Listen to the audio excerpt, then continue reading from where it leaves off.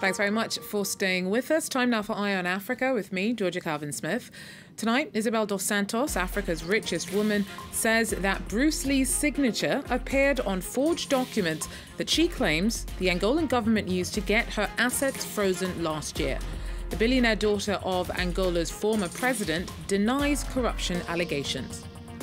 Also, in the urgent bid to source equipment and expertise to tackle coronavirus in Africa, Ethiopia's one ventilator specialist races to train as many of his colleagues as possible. We take a closer look. And since schools were closed in mid-March, many Ivorian students have turned to distance learning, but that brings its own problems as poorer communities struggle with shoddy internet connections. But first, the woman suspected as being Africa's richest has accused Angola of using forged evidence to get her bank accounts frozen. Isabel dos Santos is the daughter of the country's ex-president, Jose Eduardo dos Santos.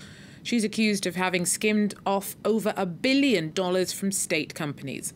She's always denied this and says that she's being set up. Regional correspondent Jane Flanagan tells us more.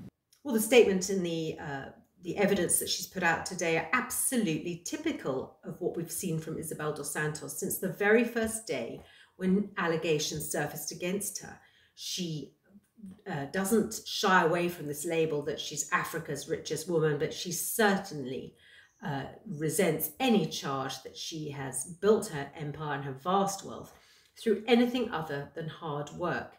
Even as evidence has flooded in against her, you will recall earlier this year there was a huge cache of leaked emails which became known as the Luanda leaks, which seemed to set out this very complicated web of business interests and connections through and buying up of state entities on the cheap that linked her and her husband to wrongdoing.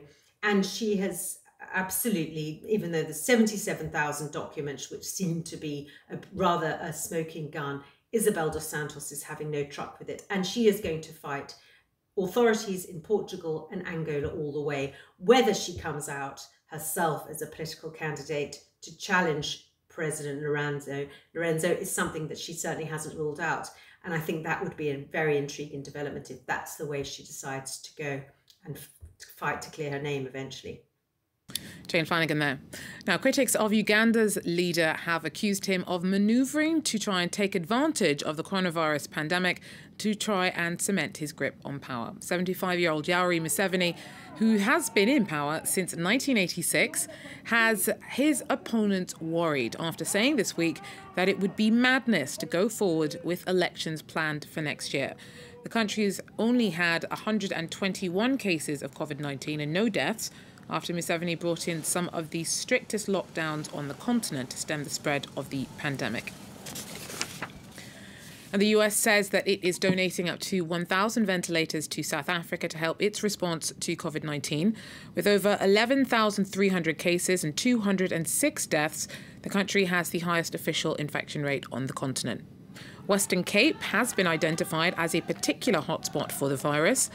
It has the highest number of positive cases in the country, over 50%.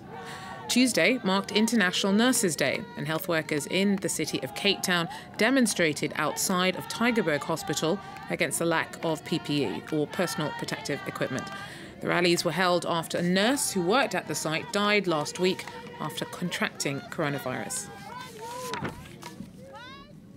In the urgent bid to source equipment and expertise needed to tackle cases of coronavirus in Africa, Ethiopia's one ventilator specialist is racing to train as many of his colleagues as he can. So far, the country has faced more than 250 cases of the disease. However, that number does come after a doubling in logged infections over the previous 8 days. Nicolas Chemin has more.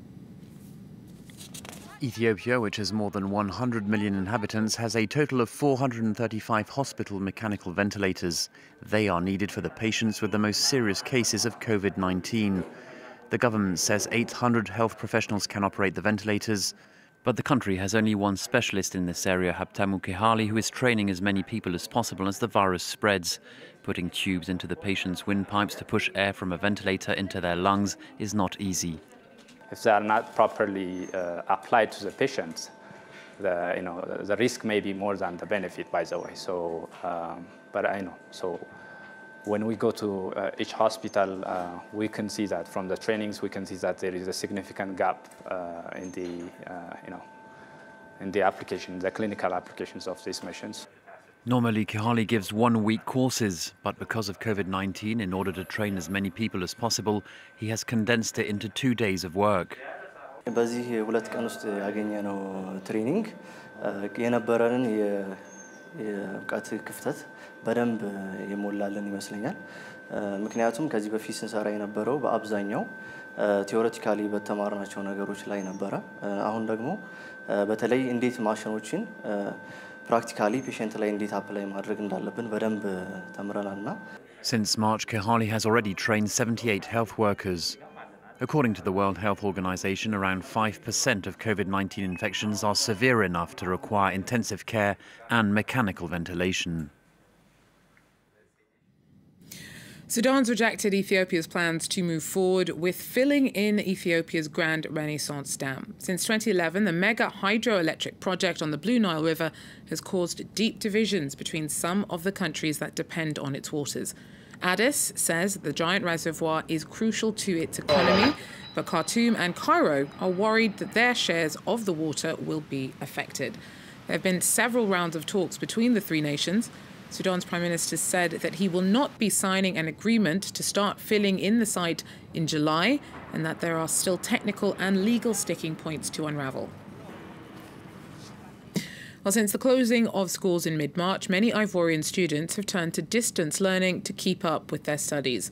But that can bring its own problems. Poorer communities struggle with shoddy internet connections and limited access to digital learning platforms. Our team met one student determined to keep on course despite the hurdles. Abobo is one of Abidjan's poorest districts, a densely packed home to 1.5 million people, including Jean-Jacques, who grew up here. A gifted student, he won a scholarship to join one of the most prestigious pre-university programs in the country. Au début, j'étais sceptique. Je croyais que c'était une école d'enfants des riches. Before Ivorian schools were closed, he was a boarding student at the French high school, but has since been forced to return home, relying on online classes for his education. On calcule le rendement des transformateurs en regardant la puissance entre ce qu'on donne au début et ce qu'on donne à la fin. Jean-Jacques and his family of 10 lives in a 3-room building. He has had to adapt. L'espace pour étudier. Bon, au début, on ne trouvait pas d'espace, on ne savait pas comment se placer pour étudier. Comment. Nous avons aussi un problème de connexion. His family bent over backwards to allow him to continue studying for university entrance exams. Personne ne fait du bruit. Voilà, quand il est passé à table, personne ne va vers cet endroit pour voir aller jouer ou quoi. C'est que Jean-Jacques est en train d'étudier. Quand il a fini, il peut passer maintenant au jeu, aux causeries de la famille. C'est comme ça, tout le monde le respecte. Jean-Jacques' scholarship program is provided by the French high school in Abidjan. The organisers are making special efforts to mitigate for the effects of social inequality during this crisis. À peu près la moitié des élèves nous ont contactés en disant pour nous c'est difficile de pouvoir se connecter, on n'a pas de crédit internet et donc l'association gestionnaire a fourni en fait du crédit.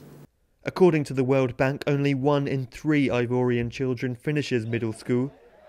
The closing of education facilities for nearly 2 months now will not help improve those odds.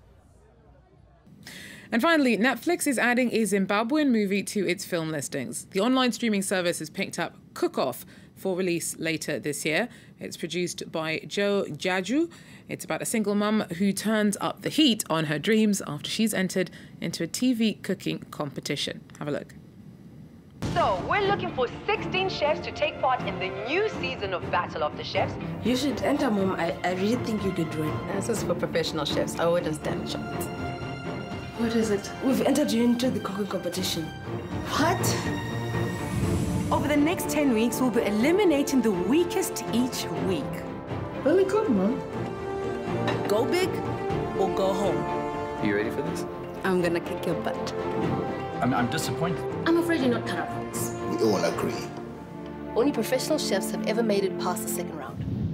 I hope there's nothing too experimental in this dish, because you know we like our salad the way we like it. Tasty looking stuff. Well, Cook Off was released in January 2018 and picked up several awards at this year's Cannes Film Festival. It's worth sampling if you can.